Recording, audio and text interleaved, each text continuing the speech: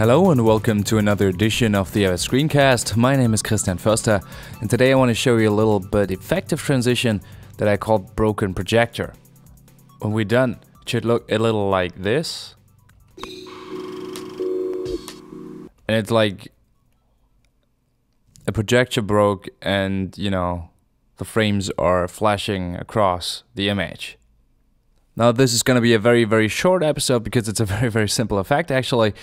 But I actually have a new setup with the new microphone stand and a new audio interface because I wasn't so happy about the noise that the old interface provided.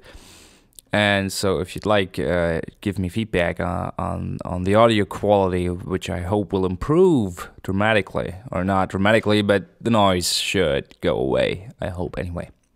Okay, but let's get to the effect, right? So what we have is two clips that we want to transition between. And as you can see, I have multiple layers of blank video that will come in handy right next. So first we provide the length of the transition by adding edits. The transition will end at the cut. And let's say it's 15 frames long.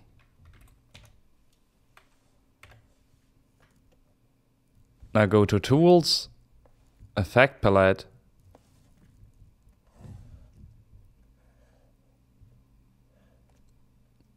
Push, and I'd use the bottom to top effect, but you can use any of them that you like.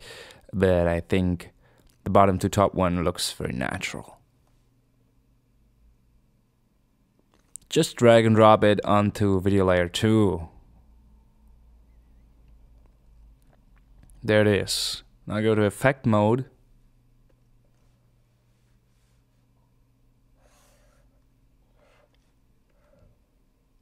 And right now the transition actually doesn't do anything, but it's right in the middle of the transition, right? And for the whole time, and that's nice and all, but we want it to move, right? So go to the first keyframe and turn the foreground level to 0, and at the last keyframe turn the foreground level to 100. Now it's doing the transition over the length of the effect. So right now all we have is one transition, but we want to have multiple of these, so it creates this broken projector effect. So all you have to do is drag and drop the effect to the video layers above.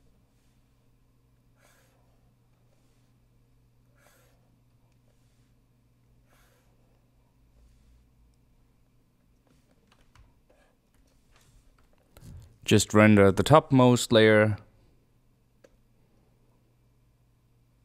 because this is actually a real-time effect, but it's 5 of them stacked up on each other, so it's probably not going to play in real time.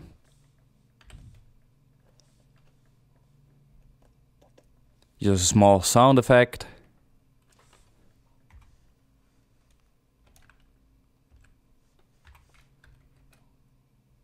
With a small transition. And play that thing.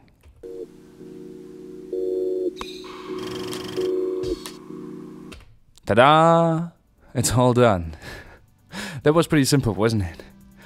And can be a pretty effective transition with fast-paced content, actually. So I hope you like that, and I thank you very much for watching this episode of the Avid Screencast. If you like, go ahead and subscribe to the podcast at avidscreencast.com or in the iTunes Store. On the website you can also watch past episodes.